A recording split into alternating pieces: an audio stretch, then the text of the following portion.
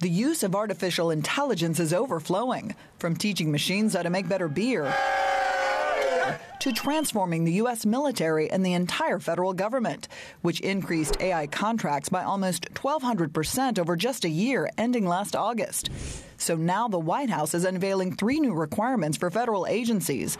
They now must publish a list of the AI systems they're using, verify there is no danger to the public, and name an AI chief for each agency. The American people have a right to know that when and how their government is using AI.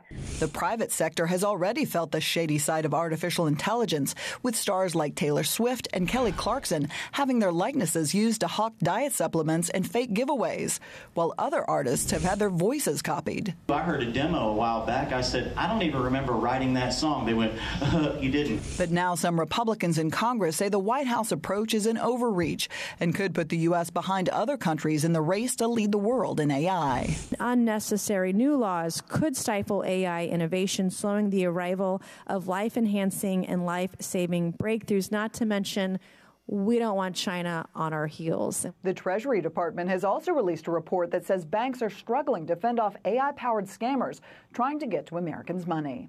In Washington, Caroline Shively, Fox News.